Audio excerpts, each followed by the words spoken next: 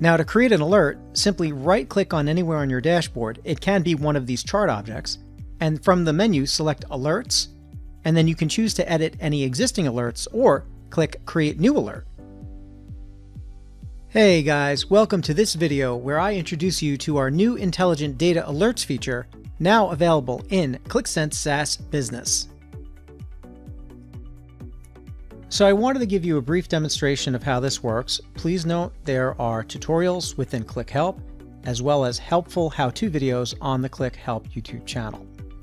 So let's get back to this sample app.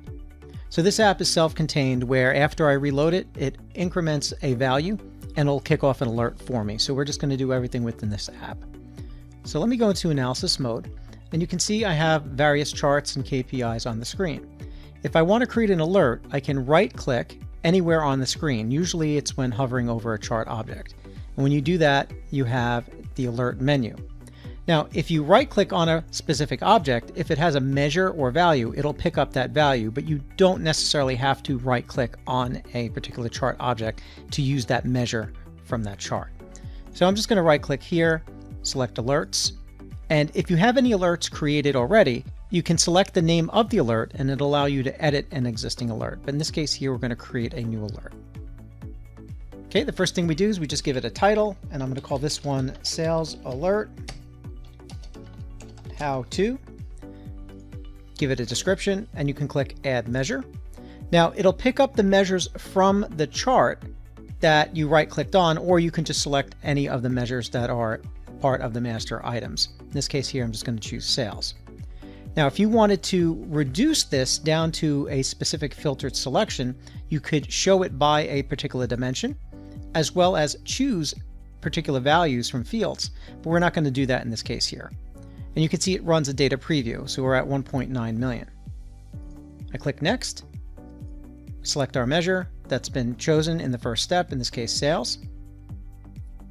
Operator, in this case greater than, value. In this case here, we're just going to say 2 million.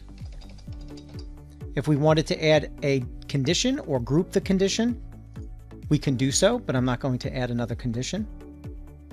And you can see here the preview alert is empty, meaning it has not met that specific criteria just yet. Click Next. Then you can choose when to evaluate that alert. Basically, anytime the data is reloaded, it'll evaluate and kick off the alert if necessary. In this case here, you also have the ability to select the fixed time schedule. We're just going to choose when data is refreshed. Snooze notification, so you could choose to have additional alerts. For example, if you have multiple reloads throughout the day and you only want to be alerted that one time, you can say snooze notification for the rest of the hour, rest of the day, etc. In this case, we're just going to leave it as off. And then share with others. If there are other individuals that are added as members to the space, you can also alert those individuals as well. And then all we do is hit Create. Now, before we kick off the alert, I want to go into our management console and just show you under the configuration and settings. In this case here, I have an email SMTP server set up, so it could alert me via email. And then also within the profile settings, under notifications, you can see that we have a number of different delivery mechanisms. If I scroll down, you can see under alerts, and we have an alert is triggered. In this case, web, push to mobile, email, and digest. Basically, digest is a summarized email of all the notifications that you could receive throughout the day. You can look at my last SaaS in 60 video to learn more about that. If you have the Qlik mobile app installed and you have this space and app added part of your mobile collection, you will also get notified on your mobile device. Okay, so what we'll do now is reload this app. I'll just do it from edit mode.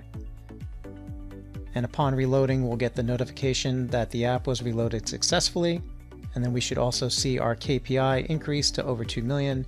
And then the alert should be triggered as well. And there we go. So we got that notification here, and that's that the sales example alert was reloaded successfully. And now we can see the alert sales alert how to triggered and over 2 million. And then what you can do here is mark it as read, delete the notification, or click it, and it'll show you more detail about this notification. And there's the criteria, and then you can click view history or view an app if necessary.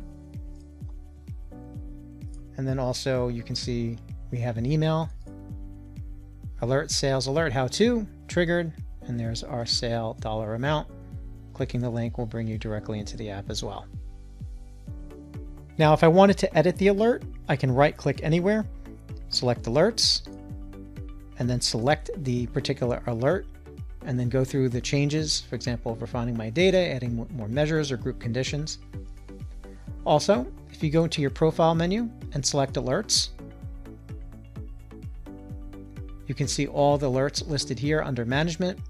And then, for example, here you can select notification preferences, edit alert and app, evaluate now, look at the data and conditions, history, recipients, etc. Okay, so that's all I have for you guys. Hopefully you found this helpful. Tell me what you think in the comments below. For more videos such as these, make sure to like and subscribe. And don't forget to join the conversation with myself and others in the Qlik community. Take care.